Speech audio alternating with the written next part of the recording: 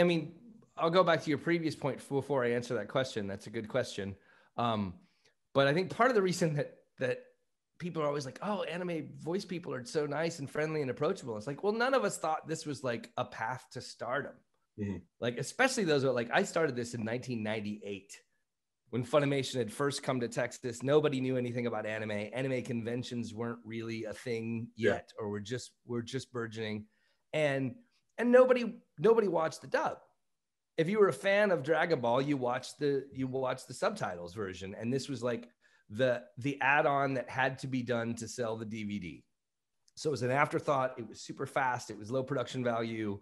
It was, quick and dirty. And none of us thought it was going to lead to anything because, first of all, who knew if anime was going to take off? And second of all, if it did, who knew that anyone was going to care about the dub actors? Why do you think that was?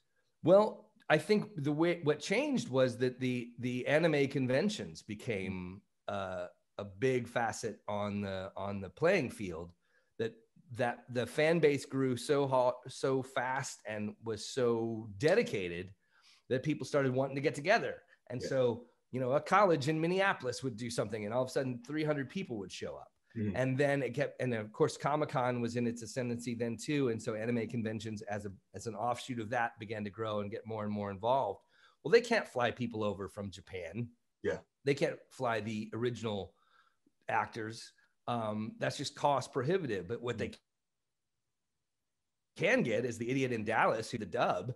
And so it kind of all, for a lot of us, it was like, wait, this is a thing. People are excited by this. And then you start to realize like, oh, people do really care about this. A lot of people watching on Cartoon Network only saw the dub and only know our voice with it. And at the same time, also Funimation got more and more involved and got better directors and better writers and really started to focus on a quality product as opposed to an add-on to the original. Because originally it was just distribute the thing that everybody loves from Japan, get it out there.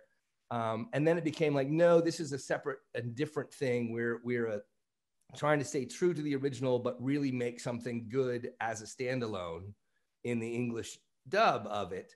And so that quality went up, and also just the fans wanted more and more contact. And so, you go to a conference and they go, special guest, this person. And you go, oh, I guess I'm supposed to care about this person now. And maybe you go back and listen for the first time and go, oh, wait, Chris Sabat's a really cool. I do like all this stuff. I'm going to go rewatch everything that I watched before, but listen to the dub so I can hear what Sabat does or hear what Mike McFarlane does. And so those grew, the fandom for those grew. And then that kind of took the rest of us along the way with it.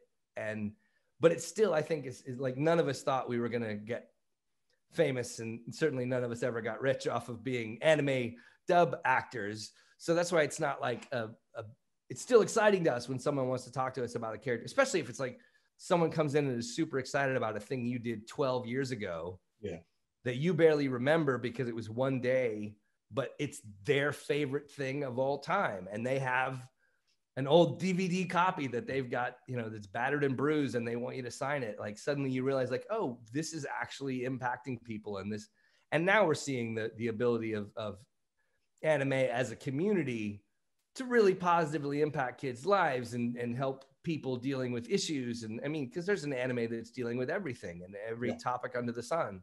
And so, the chance for activism and outreach through that because of the issues of a specific character that you have done. I mean, I've seen some fellow anime voice actors that have really done amazing things with different communities of lifting them up and saying, hey, you're not the only one in this situation, and there's a lot of ways to deal with it. So it's been a surprise to all of us. It's been a lovely surprise, but I think that's why everyone's like, sure, you want to do a podcast? I'll do it. Call me. Let's do it.